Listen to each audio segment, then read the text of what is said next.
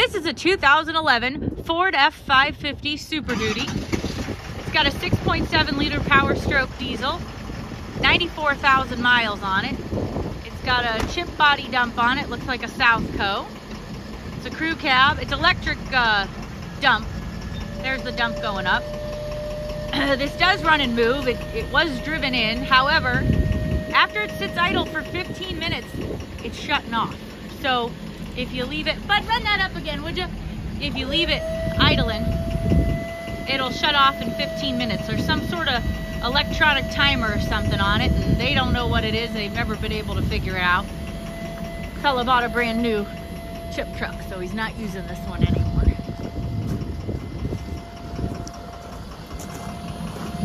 That's good, bud.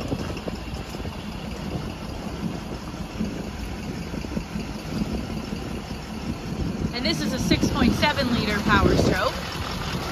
We'll show you that it runs and moves. And like I said, it was driven in, but it shuts off after 15 minutes. And we checked it just to be sure.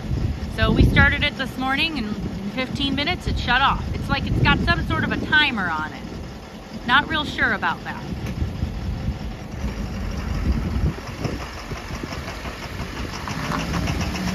Oh, and this is a four-wheel drive. This is a four-wheel drive truck.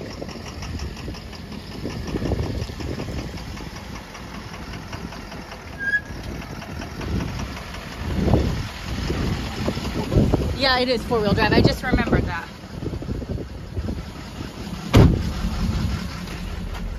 See if I can get that odometer to pull up here for you. Oh, press reset to clear. Reset. 94,441. That's what it says.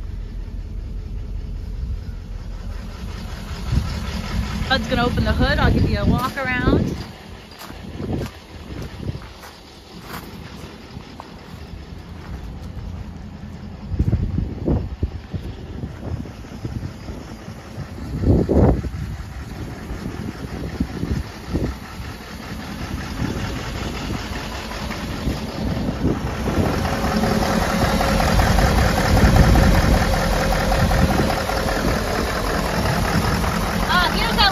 He was telling me about.